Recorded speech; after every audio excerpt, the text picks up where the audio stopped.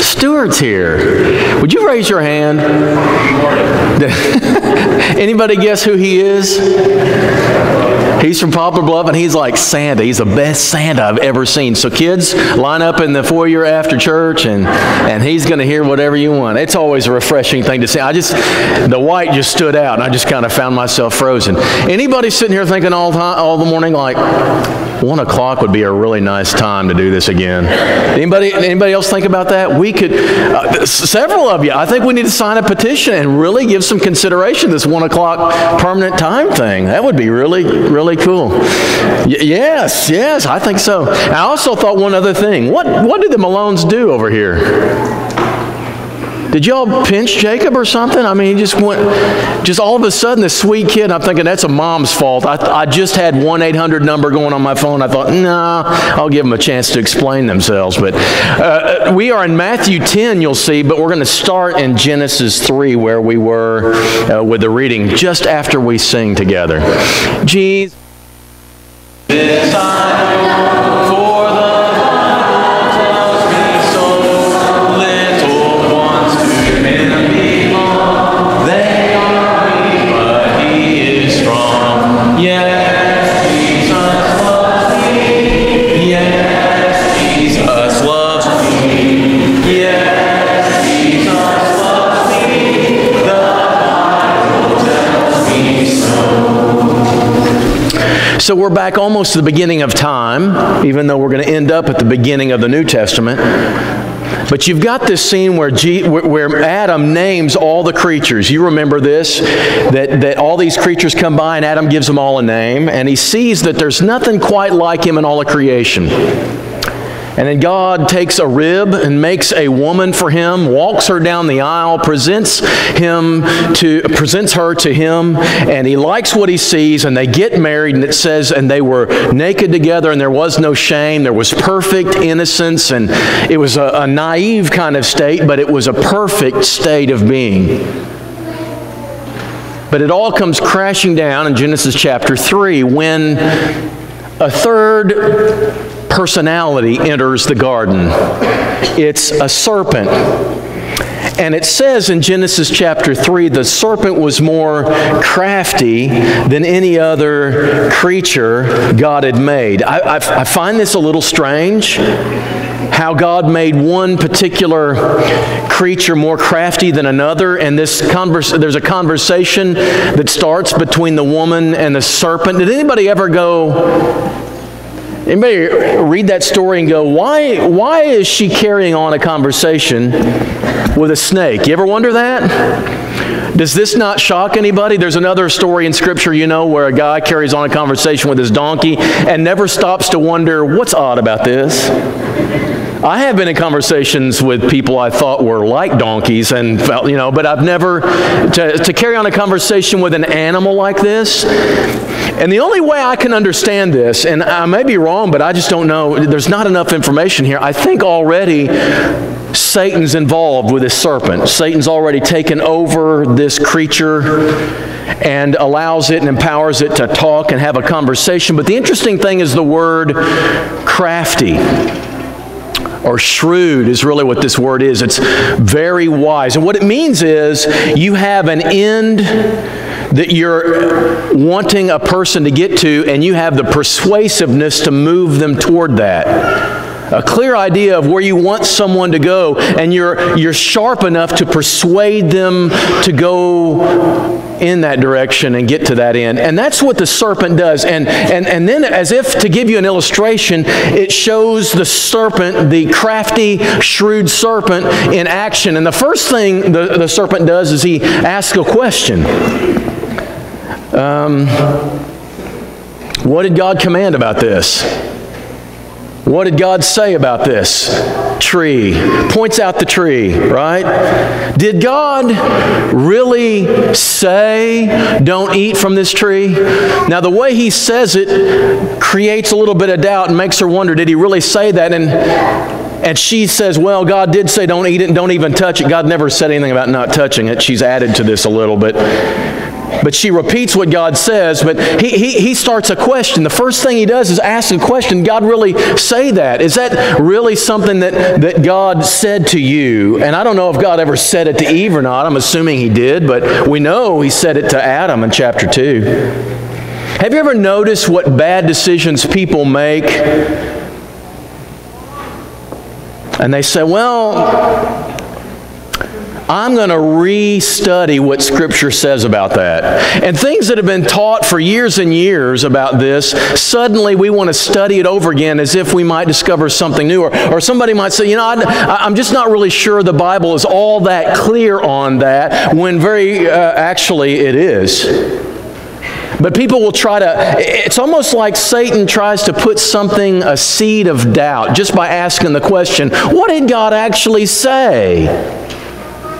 And then she says it, and he says, well, no, let's rephrase. God didn't really mean that. He reframes what God says. He's not really that serious. Did he say you'd actually die? You won't actually die. God is not going to punish you. You've been walking with him in the cool of the evening. You know what God's like. You know he's kind, he's compassionate, and he's loving. He would never be that cruel for one simple thing like this. And accenting the grace of God causes us to actually compromise on the truth of God. It's so easy to do this. Serpent's good. He reframes it. Oh, you won't really die. And then he gives her a new alternative motive. What God really did was he didn't want you to become like him. He knows that if you eat this, you'll become just like him. Never mind that Eve is already just like him, right? But once you eat the tree, you're going to be like God, knowing good and evil. And so he gives an alternative motive, and it's very effective. I want you to see this with the response of the woman. When the woman saw, and saw guides everything that's said after this, when the woman saw that the tree was good for food, can you look at a tree and see that it's good for food? And the answer is yes, you can. By the way, this wasn't an apple. I am convinced the only fruit we know for sure was in the garden was figs. How do you know this? Fig leaves that became their clothing. I believe this was a fig tree she was looking at. And when she saw it was good for food, can you see that a tree is good for food? Yes, you can. Can you see that it's satisfying? That's the other one. That it's a delight to the eyes. Oh, that looks delightful. That makes my mouth water, right? Can you see that by looking at a tree? Yeah, you can. And when she saw that it was desired to make one wise, she took it and can you look at a tree and its fruit and know that it's going to make you wise? No. But he painted such a good picture for her that she could actually see a lie, see something that wasn't true. She could actually see it, and based on what she could actually see, she did it. It's sort of like, you ever eat with Bill Berry? It's interesting. He tells you all sorts of things, but he said, you need to eat those carrots. And I said, well, carrots are good. He says, you know it helps your eyes. Have you ever heard that? Carrots help your eyes? I ate carrots all my life. And I've had LASIK, and now I'm needing reading glasses. I'm telling you, carrots have nothing to do with your eyes. But Bill says they help you with, carrots help you with your eyes, because have you ever seen a rabbit with glasses? That's the stupidest reason I've ever heard in my life, right? But Bill's 93, who's going to argue with him, right? Or have you ever been told this? Eat your green beans, it'll put hair on your chest. How many were told that too? I don't know if that's really what did it or not. I don't have a clue. We say all sorts of weird things about what food can do. And here Satan says, this food, if you'll eat it, will make you wise like God. And no, it won't. It's not true, but you know what? She believed it, and he painted it so realistically that she could see that this fig was going to make her wise, and she ate it. This is what it means right here when it says that the serpent was crafty or shrewd. And I'm going to tell you two reasons why you need to know this story. One of them has nothing to do with this sermon at all, so it doesn't really count. It's like I'm just going to throw in a couple minutes for free here, right? These are all of Satan's weapons right here in one spot. These 6 verses contain everything Satan's going to do to try to trip you up. This is all he does right here. These 3 things. That's it. He does this with Jesus in the wilderness. It doesn't work. He does this in other places. This is his M.O. This is what he does. He's done nothing new since creation. They're old and they're worn out, but they are effective and they're real and they work with everybody. Satan does this with all of us, and every time we say, man, I've been fooled. He got me again. And then the next day we do it again, hoping maybe this time it'll be true. It's crazy how he tricks us. He is the tempter. He's the deceiver. Now notice in 2 Corinthians chapter 11, Satan brings this up again, only it's in the context of the church at Corinth, and he says, I'm afraid that as the serpent deceived Eve by his cunning, his shrewdness, your thoughts will be led astray from sincere and pure devotion to Christ. For if someone goes or comes and proclaims another Jesus than the one we proclaimed, or if you receive a different spirit from the one you received, or if you accept a different gospel from from the one you accepted, you put up with it readily enough. You heard the truth, you responded to it, and yet somebody comes in with false, not true information, another alternative gospel, and you're just saying, yeah, I see that too, I see that too. It's like you have no training in being able to know what the true gospel is compared to all the others. And all it does, really, he says, is it distracts your thoughts, leads them astray from devotion to Christ. The serpent is still slithering his way across human history every day in churches and in lives, putting seeds in the lives of people that makes them look at sin differently, look at truth differently, look at God differently. He's still around. The same tactic that Satan used to kick them out of paradise is used to hurt the church in Corinth and is still alive and well in our lives. And what should they have done? Just listen to God. Just trust His Word is true. Now we could do a whole sermon on that stuff. We're not. But one of the reasons you need to know Genesis chapter 3, 1 through 6 is to know how Satan's going to work in your life and how he has been working and will continue to work in your life. He's not going to change anything. That's exactly how he's going to do it. But that's not the reason in this sermon we're looking at this. I'm looking at this. We are looking at this because this is how you should do with the world. We should be just like Satan. We should copy this. This works. And we should use his tactics against him. Now that sounds odd, doesn't it? But that's what Jesus says in Matthew chapter 10, which is where we are now. Move forward to Matthew chapter 10. There's all sorts of metaphors that Jesus uses to describe our behavior in the world. One of them is, you're to be salt and light. Not like salt, or don't be salt. You are salt. You are light. And I think we all know what that means. Salt is a preservative. And as we live our Christian lives, we preserve the world. Light shines light into darkness and reveals the truth. He calls us sheep, and he says he's the shepherd. I think we all know that, even though we're not in a shepherding culture. But there is one image he uses that is just very odd, and I don't really like it, and neither do most people.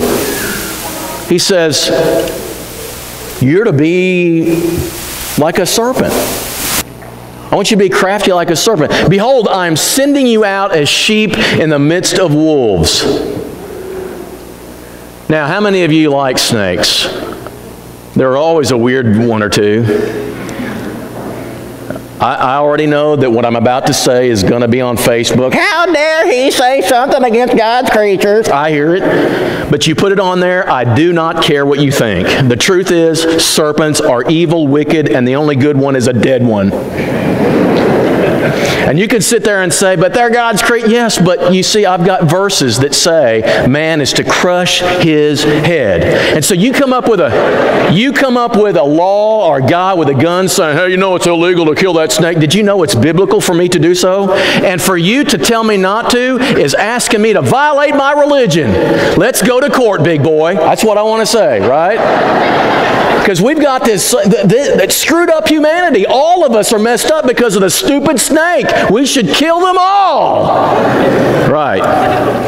I'm doing therapy. Well, there is a fear of snakes, and I hate them. I'm like Indiana Jones. I just as soon not have them around. And they messed up everything. And yet, in all this, he chooses this image. I want you to be wise as serpents and innocent as doves. Matthew 10 is hard to translate or apply. Matthew 10 is instructions given to the apostles for this mission they're about to go on, and there's not much of it that applies to us. We love it for its history.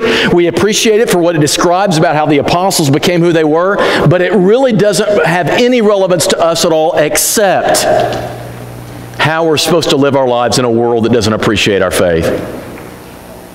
He says, I'm sending you out as sheep among wolves.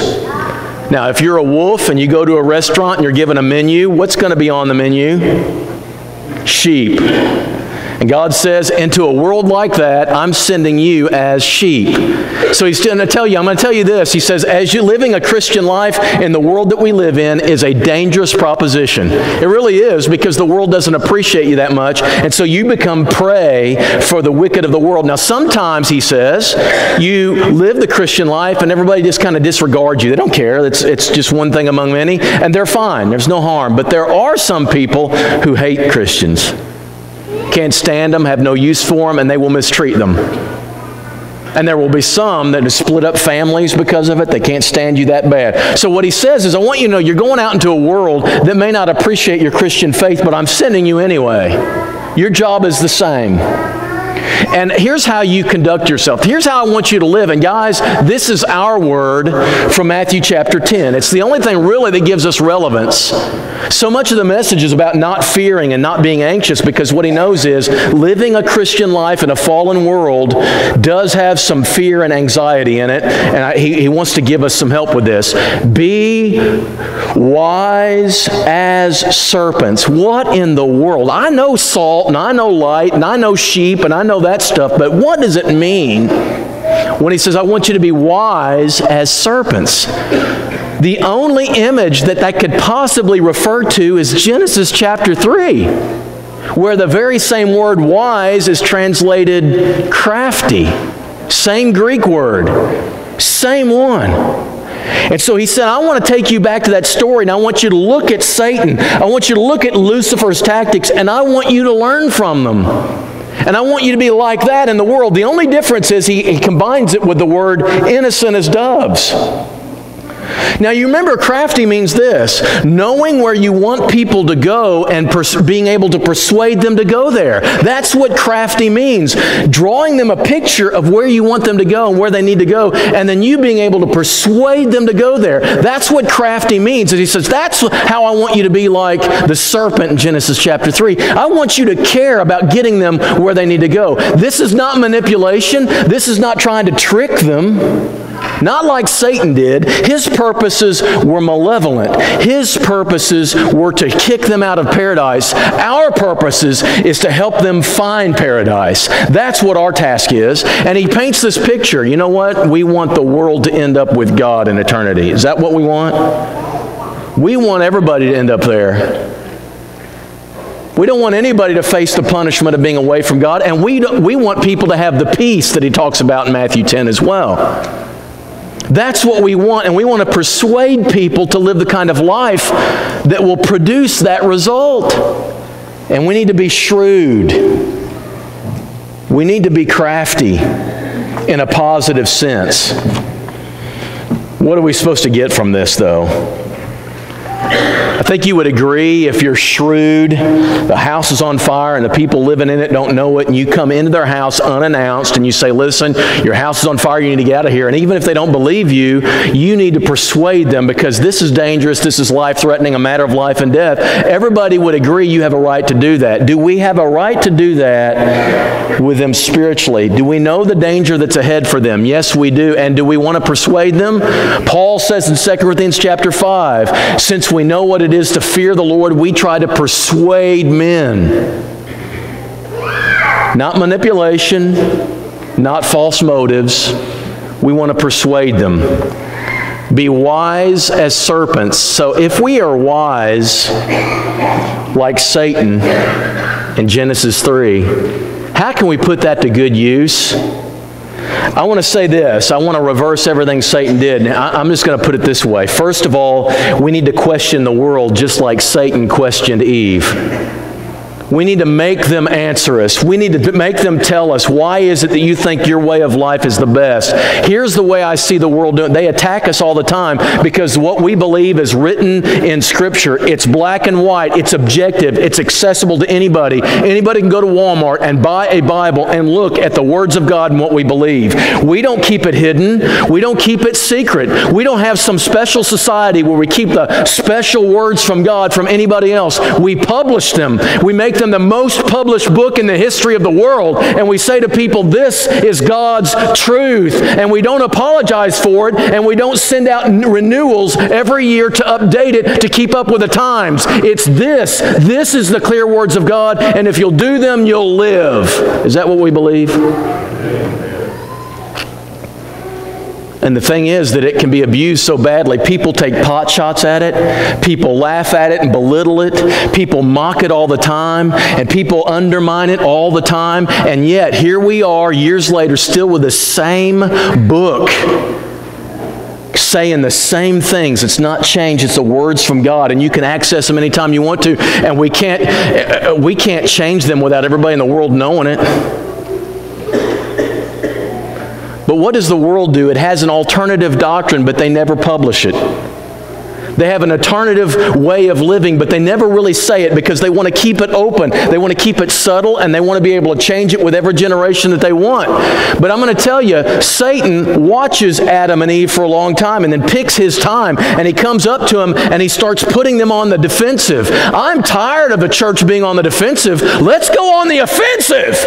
Let's go attack them. What's your truth? Well, the truth is happiness is the greatest value in the world. Is that true? I know the world thinks so, but I want them to say it. Yes, happiness is the highest value in the world, and the way you judge the value of a person is how much he's actually monetarily worth. Is that really true? And the best freedom is the kind of freedom where you're not restrained by anything. You do whatever in the world you want to, and the world lauds that and proclaims that on every sitcom and in every movie. Real freedom is doing whatever you want to do, and you don't care about anybody else. That's their doctrine, and if you can get them to say it, let them say it. And move to step number 2. How's that working for you? How's this working for the world? The most prosperous nation on the planet, the most free nation on the planet, is also the most therapeutically weak. We have more people going to counselors and having to do psychotherapy than any generation on the face of the planet. How is it that you finally get everything that you want and you're so screwed up?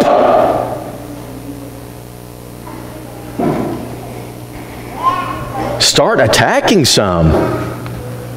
And saying to them, this is what you believe, but I'm telling you, I'm looking at this and I'm put the worldliness of the world on scrutiny, and I'm going to tell you this, they don't have much to argue with. They can't really support themselves very well. And then you come to number 3, offer an alternative way of living. That's what's called in Matthew 10 the kingdom of God. I want you to go preach the kingdom of God. When God is reigning over your life and you give Him the control, you give them the sovereignty, you give Him the say, He's on the throne and you simply live out what He tells you to, that's called kingdom. And kingdom is the best kind of life you can live. Now I'm going to tell you this, you've got to be honest with you. Sometimes it means you got to deny yourself. Sometimes the things you want to do, you can't do if you're in the kingdom of God. Can I tell you, if you live, and I told the college students this morning, if last week there was nothing that you did growling under your breath, not wanting to, but you did it because you're a Christian, if there wasn't some moments like that, you are not living the kingdom of God. And if there aren't some things you didn't make yourself do that you didn't want to do, then you're not living the kingdom of God, because that's what is called living in the sovereignty of God. He tells me something and I don't want to do it, but I'm going to do it anyway. That's called kingdom living. And I'm going to tell you this, sometimes you got to do what you don't want to do. Sometimes you can't do what inside you want to do, all because you're restrained by the Word of God, and it's the best way to live in peace. The world can't quite grasp that, and I get it. I sometimes argue too. But I'm going to tell you, I think what would have happened in the garden if things would have been handled right, as soon as Satan comes and says, what did God say? And she says, this is what God says, this is what we're doing, go away. And we need to live the same way, because if we want paradise too, God's given us clear instructions. And guys, I'm going to tell you, there's so many of these that go against the grain of what we want and what we're trained as Americans and to demand our rights. There's so much of this that goes against the grain, but I'm going to say it, and I believe it's true. We need to live by the Word of God, most especially when we don't want to. Most especially when we don't want to. And it's the best way to live. It presents you with mighty temptations in our world. And so many times, I got to tell you, when I'm trying to share, if I ever try to share this with somebody, I'm almost apologetic. I'm almost like I don't really want to, because I know that I'm going to spoil your fun, and I know you're not going to like this, and I'm tentative, and I'm a little bashful, and I'm a little timid, which Paul tells Timothy, quit being that way. He gave you a spirit of love and power and self-discipline. And I feel like sometimes what I'm trying to do is talk somebody into eating their greens and their hominy and their asparagus because they ought to, when I know deep down they're not gonna any more than I would. But the gospel's not like that. Not really. It's God giving us inside information from our Creator on how best to live our lives. And sometimes everything within us wants to prove God wrong, and we want to say, just like Satan did with Eve, no, he's not trying to protect you. He's keeping fun from you. And we buy the lie, and we see it so clearly, we go with it, and then we're fooled, and we think, man, he was right. But too late then. We need to be like Satan. We need to be on the offensive. We need to question the world. Why do you think God's wrong? Why are you saying these things against God? Because I'm going to tell you, when you do it God's way and you're one man and one woman for life, you avoid a lot of the messes that people get themselves into, don't you? You avoid a lot of those messes. Well, isn't that dull? Isn't that monogamy?